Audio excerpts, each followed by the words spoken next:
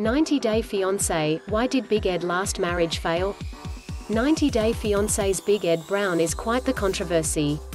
And his respect for the women he dates, let's not even get to there. But well, does his manners towards women have something to do with his previous marriage ending?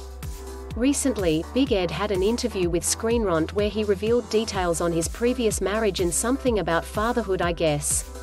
For now, Ed is looking for another girlfriend. Perhaps a wife if he'd like in 90-Day Fiancé, the single life. And safe to say, he isn't progressing. Fans were so happy when Rose Marie Vega decided to dump Ed. However, that wasn't Big Ed's first fail at love. Why things didn't work out. 55-year-old Ed talks about why his marriage ended previously. According to him, Ed got married when he was 24 and felt as though he was too young for the marriage. After 2 years, the former couple got divorced. But Ed held off dating because he wanted to be there for his daughters first.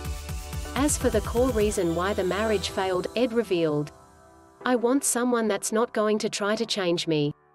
I want someone who is going to let me be Big Ed. And that's one of the big reasons why my marriage failed." Big Ed's ex-wife kind of tried to steal his identity, says Ed. As you all know, Ed loves entertaining. But his ex-wife tried to stop him from doing so. Now Ed says he wants someone who's going to accept me for who I am and I'm going to accept them for who they are equally. Furthermore, Ed is always going for younger women when he looks for a date. And his daughter doesn't like that.